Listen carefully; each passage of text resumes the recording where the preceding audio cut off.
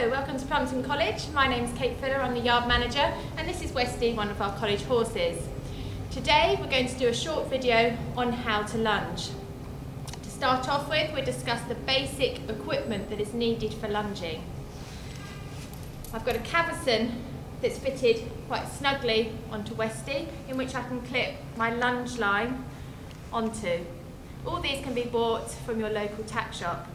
I've then also fitted a snaffle bit with a basic bridle in which to attach my schooling aids onto later on. I've also got a schooling whip which enables me to control the horse whilst I'm lunging. Now the reasons for lunging, there's lots of reasons. Firstly, it exercises the horses, particularly if you're running out of time. You need to get the horses exercised. It's a great way to let the horses burn off some steam, to get them out on the lunge, to have a good walk, trot and canter. You might want to lunge your horses before you ride them, particularly if you had a fresh horse or maybe a young horse. It's always a good idea to let them have fun on the lunge before you get on them. Lunging also helps the horse with suppleness, with balance, which basically increases the horse's basic schooling. It's a good chance to also see the horse whilst you're on the floor. Sometimes when we're riding our horses all the time, it's a good chance to take a step back and to view our horses and seeing how they're working. You could also test to see if they're sound. Maybe if your saddle didn't fit or your saddle was being repaired, it's also a good way of exercising the horses without actually having to ride them. The horses also get used to your voice aids, which of course will help when you're riding. So if you're going to lunge, it's always good to lunge in a safe environment. We're very lucky here, we've got an indoor school, but I'd make sure that the ground condition was good, that the gate was shut.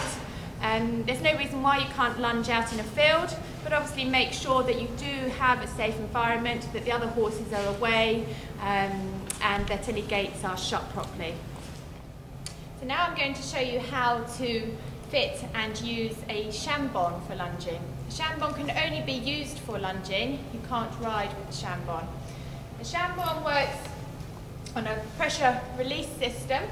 As you can see, I've got a roller on the horse with padding underneath. The Chambon then fits through the horse's leg and attaches round the roller, just like a martingale would. It then comes up and you have a headpiece that attaches to the actual bridle of the horse. A little pulley system here, and it comes down and clips onto the horse's bit. So it works on a pressure and release system. The horse raises his head, pressure on the pole, therefore encouraging the horse to relax and go into a longer, lower outline. Westy's now working on the lunge circle, and as you can see, he's already starting to stretch with his top line and work a bit longer and lower. The Chambon is a very useful schooling aid if your horse is in rehabilitation from an injury, and it's very good for stretching the top muscles, particularly the muscles around the saddle area. Always remember to warm your horse up with the Chambon detached.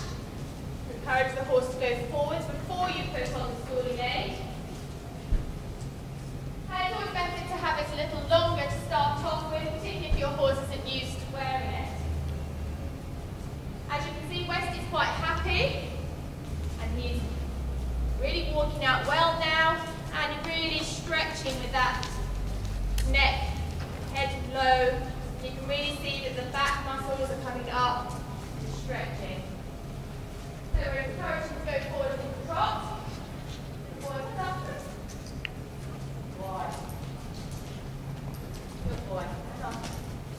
Good. Making sure your horse has done a nice big circle with this schooling aid.